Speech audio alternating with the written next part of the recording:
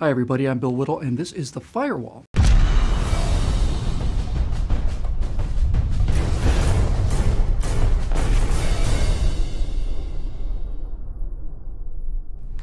Let's just assume, for a moment, that you're a radical left-wing zealot who was raised by actual communists and who, naturally enough, views the United States military as the tool of capitalist exploitation and colonial racism. Now further, just assume that through a perfect storm of extraordinary popular delusions and the madness of crowds, plus fate, money, power, and media bias, all somehow conspired to make you commander-in-chief of those same armed forces. What would you do? Well, you couldn't very well scuttle 11 carrier strike groups. You can't just destroy entire air wings or armor divisions or any of the rest, no matter how much you may want to. That would break the spell, you see. If you hate this country, and you especially hate the military, you can't simply go around destroying the weapons. That's too obvious.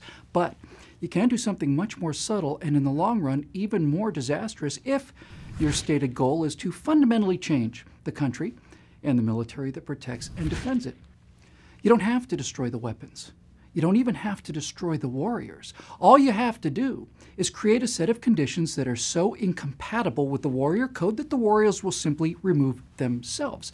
Because these are people who risk death and dismemberment, and whether at the tip or the end of the spear, generally live in appalling conditions under great emotional hardship for disgraceful levels of pay.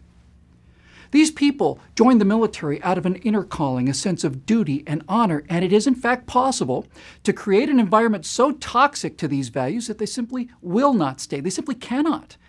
And there's a lot of evidence that this is in fact happening, and happening quickly. I've heard of Air Force generals beaming with pride, not over their command's combat readiness or training levels, but rather for having the greenest installation or having achieved the most severe personnel reductions. I've talked to a chief petty officer with 23 years in the Navy who simply said that the ancient, fundamental solace given to sailors in exchange for spending most of their lives in a steel hole in the water, shore leave, much more properly referred to as liberty, is nothing like liberty anymore. It's no longer a trip down the gangplank to do whatever you damn well wanted to so long as you were back in time, but now rather a supervised, audited series of joyless stays in pre-approved venues with check-ins and regimentation and more structure than a week at a diet resort. I'm hearing stories like this all the time. But one of them really stood out. It frankly made my blood run cold. About a year ago, I was at a fundraiser in Colorado, and I struck up a conversation with a major who was in command of a group of about 500 Special Forces personnel. He told me that he was no longer able to train his men in how to do their jobs and then come home afterwards, because these days his time had to be spent making sure that none of his soldiers had tattoos that might be considered offensive to women, gays, lesbian, or transgendered personnel, that he had to scour the barracks of these young warriors who were prepared to fight and die for their country in order to make sure there were no Maxim magazines or any other images of naked women that might make the home of these deadly, aggressive, disciplined men into a hostile work environment.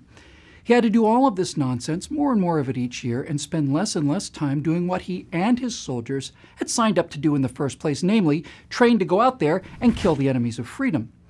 Then one day, his commanding officer came to him with a new policy. He told this young major that he was required to poll all of the people in his command and ascertain whether they or anyone else in their household owned their own weapons, and if so, how many and of what kind. And he calmly told me that he turned to his superior officer and said, "Sir, I will not obey that order." You know, I have never, ever feared a military or political coup in this country. Never. I've never feared that the day may come when the American military would open fire on law-abiding American civilians because of the presence of men like this young major and the traditions and the code of personal integrity and honor that men and women like that maintain. As long as we have people like that in the military, we as citizens have nothing to fear. That man is no longer in the military. Orders like the one he could not obey come down from the commander-in-chief and his hand-picked generals who are promoted based on their ability to conform to these deplorable and dishonorable policies. That commander-in-chief does not need to be embarrassed by cashiering the real warriors. All he has to do is create policies and codes so disruptive, so ridiculous, and so dishonorable that they can simply no longer abide by them.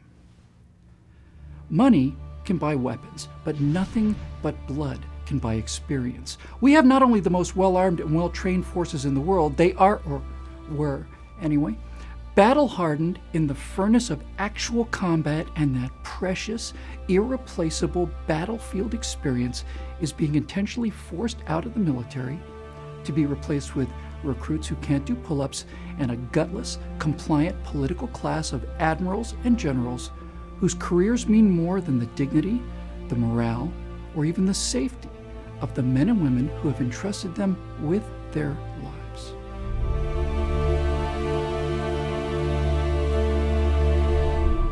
Please subscribe to our YouTube channel and be sure to visit us at truthrevolt.org. And to keep these messages coming, please consider making a donation by clicking here.